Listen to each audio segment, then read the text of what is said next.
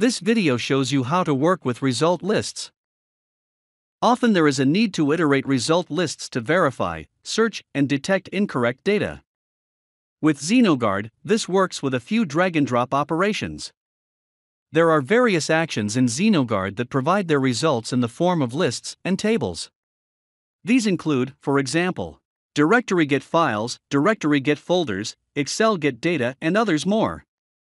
The directory get files action, which lists files in a folder, provides the results in the form of a table. When you expand the result list, you can already see the structure of a record.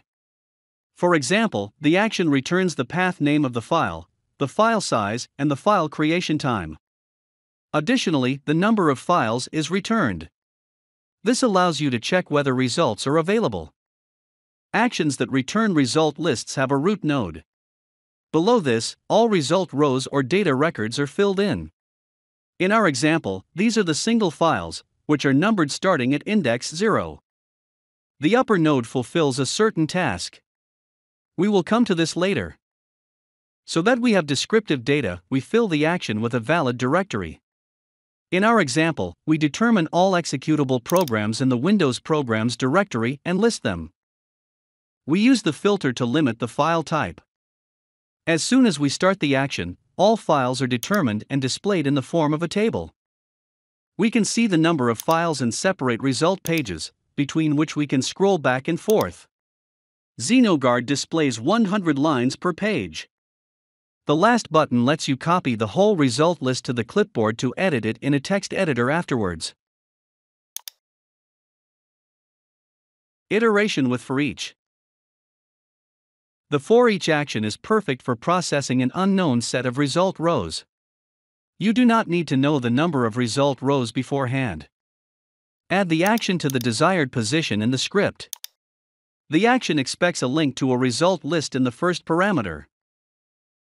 Drag the list root node onto the cell with the mouse. You can see that XenoGuard takes the structure of the result data and displays it in the result list of for each.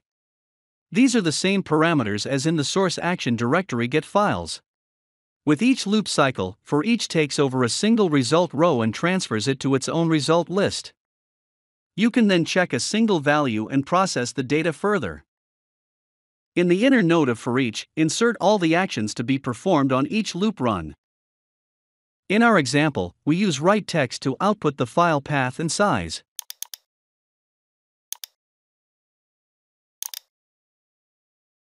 For the text output, we use two placeholders. First, we want the file path to appear. We set a reference to the file from the result list. Press Shift key to set the parameter reference. We do the same with the file size. Again, press the Shift key. Now we start the script. For each iterates the result list and shows all results. Iterate an Excel spreadsheet with for each. There are actions that determine the structure of the data to be read only during the execution. This includes, for example, the action Excel get data. The action reads the data of an Excel spreadsheet. Since the table structure is unknown, an empty result is displayed in the result list after the insertion. To find out the structure of the data, we need to run the action once. We select the Excel file on the table to be read, right-click the action, and select Start Selection. The data is displayed in the result list. Also, the column names at the beginning are recognized automatically. The action remembers the data even if you save the script.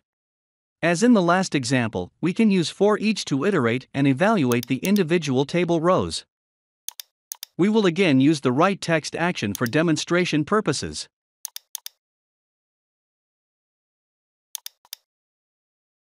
And we start the script.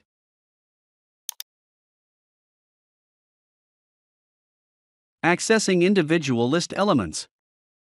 In some use cases, you may not want to iterate an entire list, but rather access individual list elements. This is easy to do with XenoGuard. First, specify the element.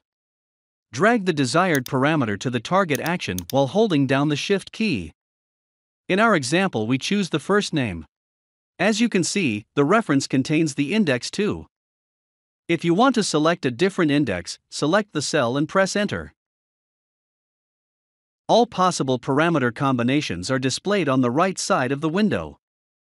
XenoGuard automatically recognizes all parameters in a result list and also inserts the abbreviation index to indicate that this result is indexed. In the lower area, you can specify the index you want to read out as a fixed value, for example 11. If you double-click the desired parameter or press Enter, the selection is accepted. If we start the script now, write text reads out the name in line 11.